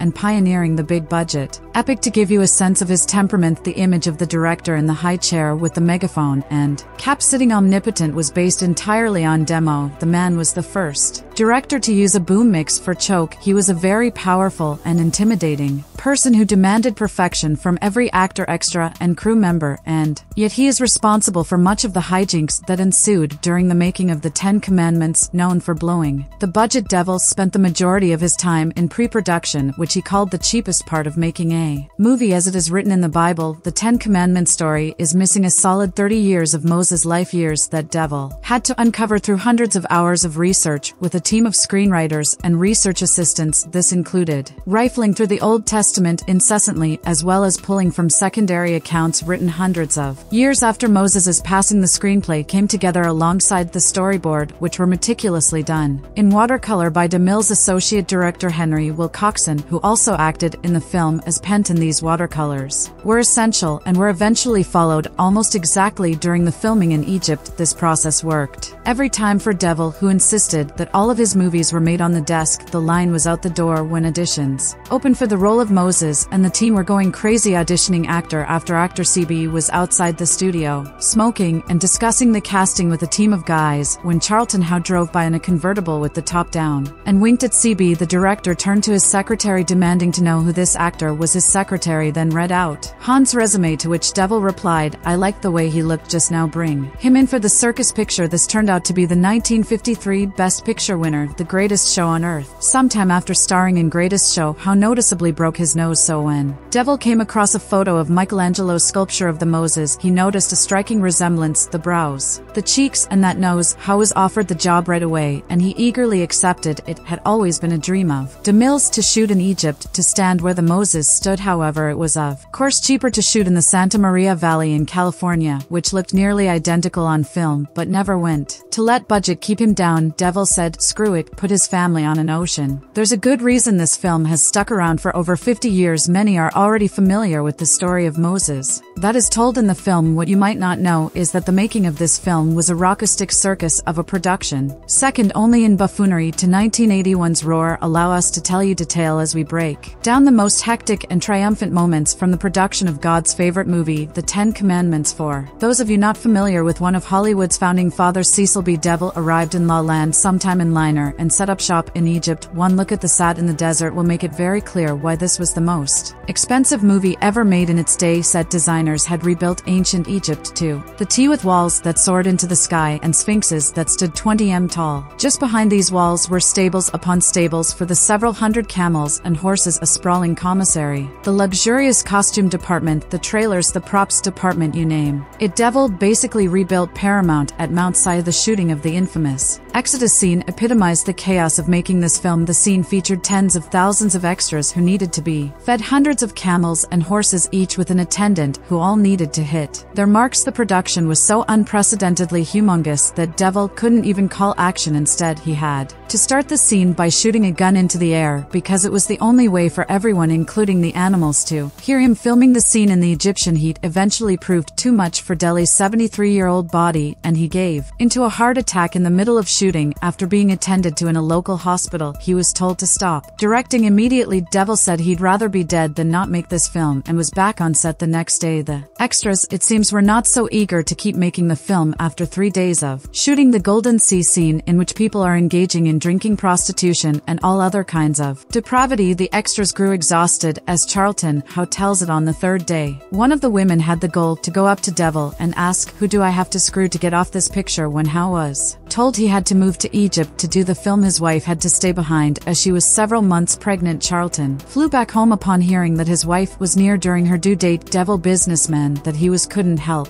but see a business opportunity just as Heston reached down to hold his newborn son. A nurse came into the room with a telegram. It was from CB. Devil simply reading, "Congratulations, he's got the part." It turns out Devil had planted someone at the hospital where Han's wife was having their child to tell him whether the child was born a boy so he could cast him as baby Moses in the Nile River. Scene: Han's son was on set 2 months later, being scooped out of a basket by the Pharaoh's daughter. It took Paramount's entire team of editors 14 months in post-production, working 16-hour days 7 days a week to cut this, making the 12 plagues come to life in the instance of turning the Nile red. Sap submerged himself underneath the pool that was serving as the Nile. In the palace, every take Sap would go underwater holding a hose, and when Moses dipped his staff in the water, he would turn the hose on and red dye would turn the pool crimson. Similar practical ingenuity was needed in the scene where God carves the stone tablets with his commandments in fire. For this shot, Sap carried the tables from the back, filling in the divots of the letters with gunpowder, which he would then